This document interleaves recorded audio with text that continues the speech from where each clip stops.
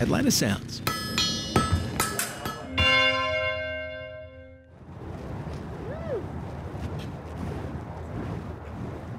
How's it going? My name is Myron Lowe. I am a fight performer for the Imperial OPA.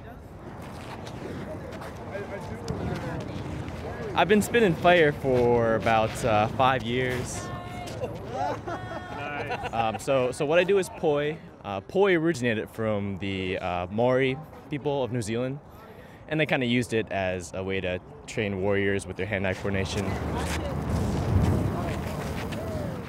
I was in Richmond, Virginia, and one of my good friends that I met happened just to one day show me that. It's like, hey Myron, look what I can do, and I was amazed.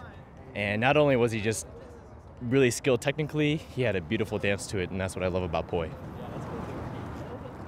Fire definitely adds a completely different element in terms of just the sound, and when it's whizzing by your ear, I mean, it's almost, to me, it's almost relaxing hearing. But it's almost like waves crashing on on the shore, or like the static noise you hear from a television. It's really calming to me, as chaotic as it looks. It's great to have my day job and then come out at night and kind of moonlight as a fire performer. It just gives me another way to express my creativity.